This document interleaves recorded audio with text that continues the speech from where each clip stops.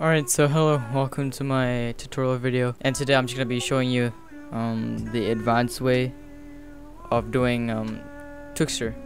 So yeah, let's get straight into it. So before I start, I just want to say that this method I'm going to be teaching you is originally from AMV. I'm going to put his video in the description below. He explained it like really well, so I'm just here to like make it simple. So yeah, so as you can see here, this is the result that you're going to get once you learn the Twixtor. As you can see, it's really smooth, there's no awkward pauses. Alright, so as you can see, this is the raw clip. It's really choppy, not that smooth. So first of all, before adding Twixtor, you need to remove dead frames from the clip itself. What I mean by dead frames is that, as you can see here, this frame and this frame, there's movement. But then the next frame, there isn't movement, as you can see here. There's only like minor movements on the side here. So we need to remove that. To remove that, simply by time mapping it and keyframing every movement. So you need to press CTRL ALT T to enable time map. Keyframe the first frame, and then every movement you keyframe it. So let's say move to the next frame. There's movement on the character, you keyframe it. And the next frame, there isn't movement on the character, you ignore it, and then move on. Keyframe this because there's movement, and then so on and so forth, and then just do this on the rest of your clip.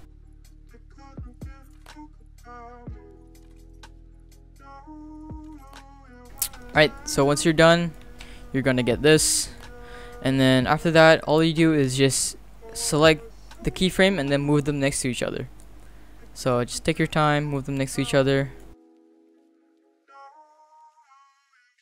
and after that you can just go here, press Alt and right bracket to cut this, and as you can see here, every frame there's constant movement.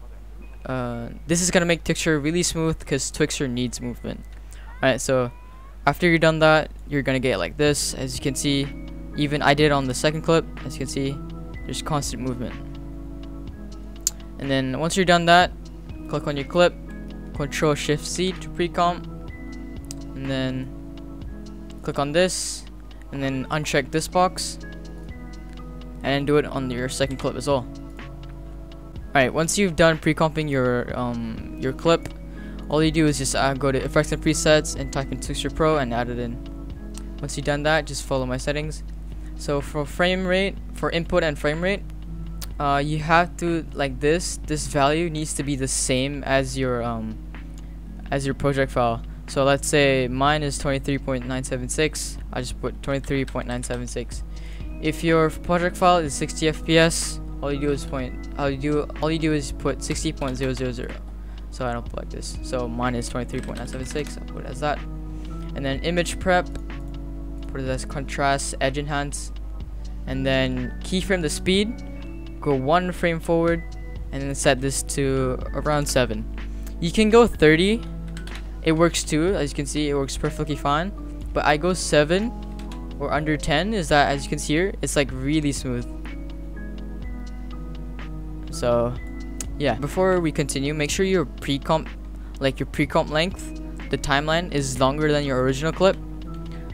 This is because, as you can see here, Twixtor extends the clip, so the lower the value, the longer the clip will be. So press CTRL K, and then just change your duration to like 1 minute or something like that. Alright, so after that, once you keyframe your speed, select warping to forward and leave frame interp to blend. Alright, so and then do this for your second clip. See where this meets. So right here, add in Twixtor. Just copy the same settings as your first clip. Forward. Alright, so once you're done with that, just pre-comp it again. Pre-comp this again. And now cut it to where your second clip meets. So right here, I'm gonna cut it, and then the second clip, I'm gonna cut it right there. And I'll just cut this wherever, so let's say right there. Alright, and then go to your first clip, press CTRL ALT T to enable time remap, and then press O on your keyboard and drag this to the right and just drag to wherever you desire. I'm just gonna put this at the very end, so let's say like before the warp, so like right there. Alright, and now highlight the keyframe and press F9 to easy ease, and then copy my graph. So just put it like that. Basically this graph will make it fast, slow, and then fast. You can also like you can just mess around with the graph. It's really like personal preference. So I just make mine like this, and it'll just look like this. If you think that your clip is too short, all you can do is just move this at the second frame forward, and then click and hold this to the right, and then highlight these two keyframes, hold Alt, and click and hold this until the very end. So like right there. So as you can see here, it goes much more further than before. And then just do the same on the second clip. Enable time remap. Press this. Keyframe the first part. Press O on your keyboard, or just extend this, and then just drag this. So put it like right there should work, and then highlight these two. Ignore this. Also, don't delete this, just ignore it. So highlight these two, easy ease, and just keyframe it. Alright, and then so that's pretty much it.